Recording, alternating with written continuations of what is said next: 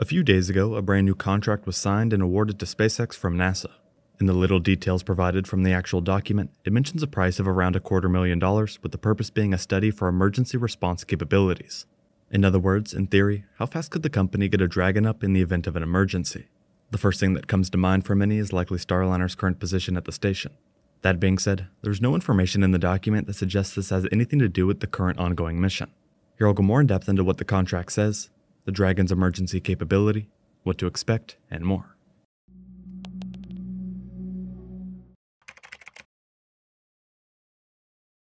On a public government website used to show a live record of contracts the federal government has entered into, a new SpaceX contract was found. In the initial description, it mentions the contracting agency is the National Aeronautics and Space Administration, or NASA, and that the partner is SpaceX. They also include the contract amount, which is $266,678. This number is quite low, at least when compared to other contracts within the industry, especially crew-related flights and capabilities. However, the low price gives some insight into what exactly the contract is for. On a different page, practically the only other information we get about this contract and its purpose is a description that says, Special Study for Emergency Response. This is where the details of the contract end, meaning the idea of it being related to Dragon is mainly speculation. That being said, it would make sense based on SpaceX's current capabilities and NASA's crew-related goals for the future. The low price, along with the details provided, suggests NASA wants SpaceX to determine exactly how fast they could get a Dragon in the air to retrieve a crew from the ISS, for example. It would mainly consist of paperwork and calculations based on the available hardware and its capabilities. There are currently 7 active Dragon spacecraft, including 4 Crew Dragons and 3 Cargo Dragons. With crew rotations happening at the ISS pretty frequently, SpaceX is almost always preparing the next capsule for an upcoming launch. This, combined with the frequency of Falcon 9 launches, support a current emergency response of likely only a few weeks. The thing stopping them from a response time of only days would be the necessary checks and precautions that go into launching a spacecraft with humans. One of the outcomes of this study could be a new contract from NASA paying SpaceX even more to keep a Dragon ready at all times for an emergency. As far as this new contract's relevance to Boeing and the Starliner spacecraft, as partially highlighted before, they don't mention it at all. Also, Boeing and NASA have continued to stress that the crew is safe and will be able to return on Starliner in the future. That being said, some of the issues Starliner experienced may have encouraged the agency to create this contract.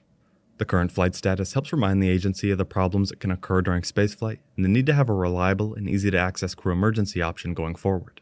SpaceX highlights that the Dragon spacecraft is capable of carrying up to 7 passengers to and from Earth orbit and beyond, and that it's the only spacecraft currently flying that is capable of returning significant amounts of cargo to Earth.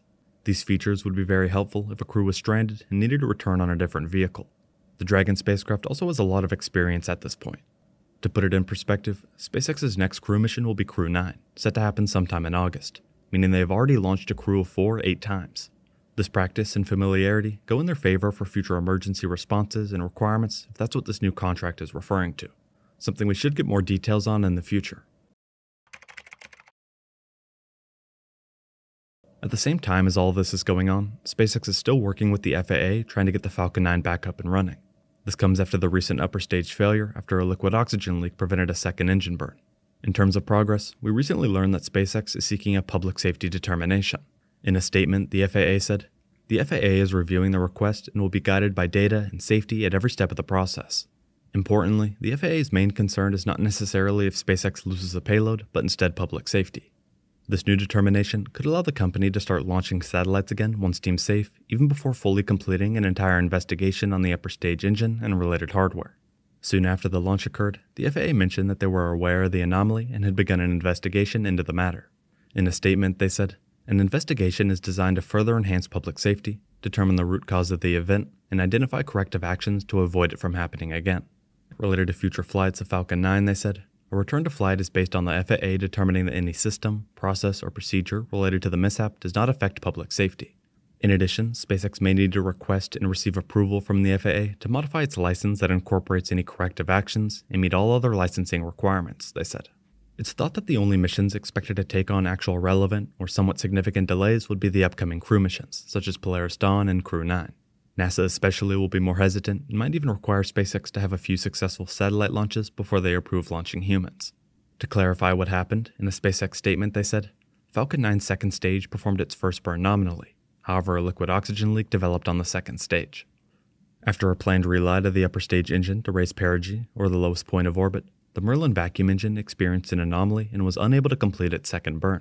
Although the stage survived and still deployed its satellites, it did not successfully circularize its orbit, but it did passivate itself as normally performed at the end of each mission. This left the satellites in an eccentric orbit with a very low perigee of 135 kilometers, which is less than half the expected perigee altitude. The team worked overnight to make contact with the satellites in order to send early burn commands, but the satellites were left in an enormously high drag environment only 135 kilometers above the Earth. Each pass through perigee removed 5+ kilometers of altitude from the orbit's apogee, or the highest point in the satellite orbit. At this level of drag, our maximum available thrust is unlikely to be enough to successfully raise the satellites. As such, the satellites will re-enter Earth's atmosphere and fully demise. They do not pose a threat to other satellites in orbit or to public safety, they said. After the launch, NASA said in a statement that it's receiving insight from SpaceX on all items of interest about the Falcon 9 rocket as part of the agency's fleet following. They went on to say that crew safety and mission assurance are top priorities for NASA. SpaceX has been forthcoming with information and is including NASA in the company's ongoing anomaly investigation to understand the issue and path forward. NASA will provide updates on agency missions, including potential schedule impacts, if any, as more information becomes available, they said. One of the big upcoming launches is Polaris Dawn. Here, at approximately 700 kilometers above the Earth, the crew will attempt the first-ever commercial extravehicular activity, or EVA, with SpaceX-designed extravehicular activity spacesuits, upgraded from the current intravehicular, or IVA suit. They mentioned that this Dragon mission will take advantage of Falcon 9 and Dragon's maximum performance, flying higher than any other Dragon mission to date and endeavoring to reach the highest Earth orbit ever flown. Orbiting through portions of the Van Allen radiation belt, Polaris Dawn will conduct research with the aim of better understanding the effects of spaceflight and space radiation on human health. Also, eventually building a base on the Moon and a city on Mars will require thousands of spacesuits. The development of this suit and the execution of the EVA are supposed to be important steps toward a scalable design for spacesuits on future long-duration missions. On their website, they're quoted saying, "Polaris Dawn, the first of up to 3 spaceflights in the Polaris program, endeavors to rapidly advance human spaceflight capabilities by demonstrating new technologies and conducting extensive scientific research to expand our knowledge of humans adapting, living, and working in space." Even though the Falcon 9 anomaly could push this mission back from its August timeframe, it's still set to happen not too long from now. A brand new contract was found between SpaceX and NASA with the description of Special Study for Emergency Response. While not confirmed, this could have to do with the Dragon spacecraft in determining how fast SpaceX could get the vehicle ready if needed. This comes in addition to continued progress toward getting the Falcon 9 back up and running. We will have to wait and see how it progresses and the impact it has on the space industry. Thank you very much for watching.